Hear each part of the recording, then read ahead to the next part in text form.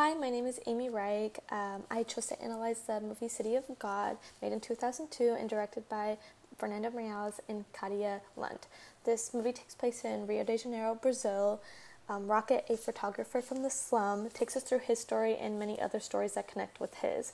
I would love to be able to give you a full in-depth about this whole movie, but I don't have time, and I'm going to stick to the scenes that I found most interesting and that stuck out to me, and I'll analyze those.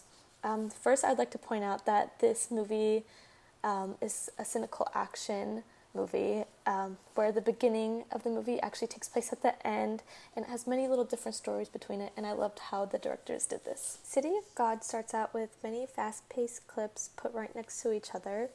One of the clips is showing a man sharpening a knife, then a chicken who is breathing very heavily, then men who are preparing carrots. So it goes sharpening the knife, the chicken sharpening the knife again, peeling the carrots, then it goes to the chicken breathing again, then the sharp knife, and then chopping the carrot up into pieces. The directors do this as a metaphor that the carrot is the chicken, and the chicken is scared of being cut up and eaten. The directors do this because it's a lot more appealing to see a carrot being prepared than to actually see a chicken being prepared. The chicken escapes from being eaten, and we cut to this scene where we meet Little Z. He's yelling at the children and giving them guns to go chase down this chicken. That's where we see how corrupt he is, because he's giving these children guns, and we see how corrupt his neighborhood he lives in is.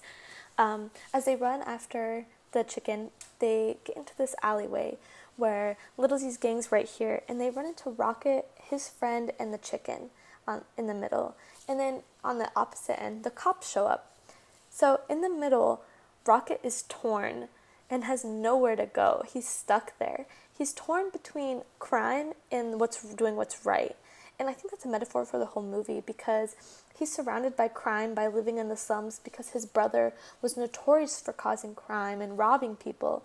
And his dad was always looked down upon his brother, and he ran this fish shop, and Rocket didn't want to be in the fish shop. He saw these two options as like his only way. He didn't want that.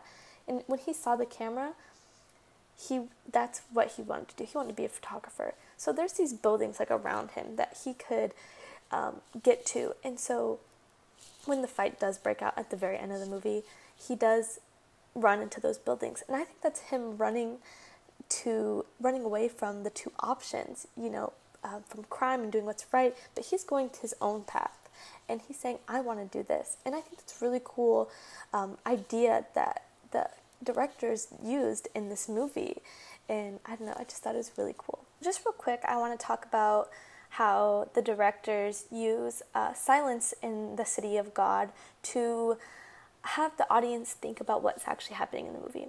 Like when it's showing the dead bodies in the hotel, I think that it used silence because we need to think about and process how this happened.